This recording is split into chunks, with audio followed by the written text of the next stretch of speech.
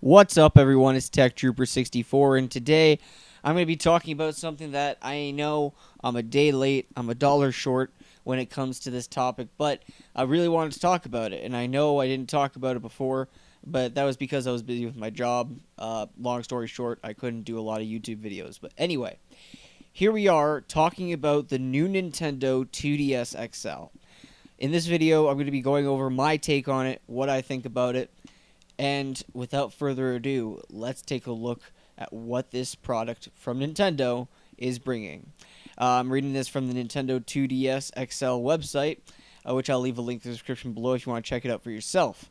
Step up to XL screens in an easy, lightweight, go-anywhere system for only $149.99. What's new about the new Nintendo 2DS XL?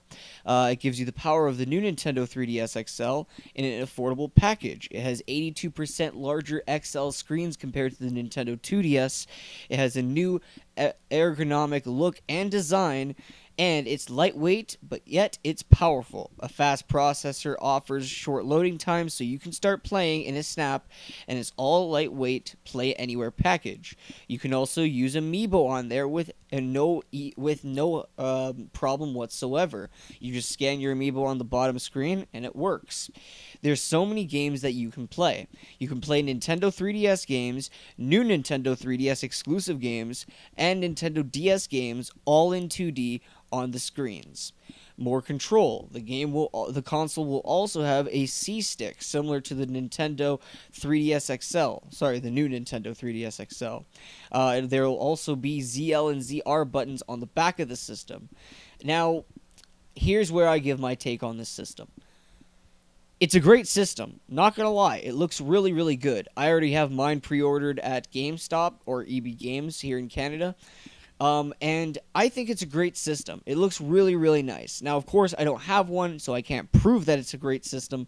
But if you subscribe to my channel, I will be doing a video unboxing and a review once I have it in my hands. To be honest, it looks really good. It looks like Nintendo really wanted to make the ultimate 3DS. Like, if this is a sign that Nintendo is sending away the 3DS forever, like this is the last year of the 3DS, no more after it, then in that case, this is a beautiful send-off. I like this system. It's great. But my question is to Nintendo, where was this system before? This is what people wanted. A new Nintendo system that had the new power that you advertised in 2015, and it was XL, and it had 2D. Like, my 3DS, I haven't touched it in a while, and that's because the screen was broken, and I was in no mood to contact Nintendo to set up a repair, because that's a pain in the ass, actually, to be honest with you. I'm actually really happy that the 2DS XL exists, and I'm really, really pumped to come pick one up.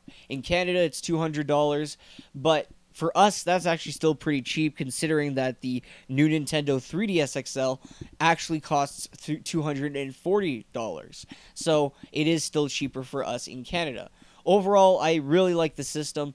It's a perfect price. It's sitting between the comfortable amount of $150, which is cheaper than the 3DS XL and more expensive than the 2DS. I think this is the best system. And you know what?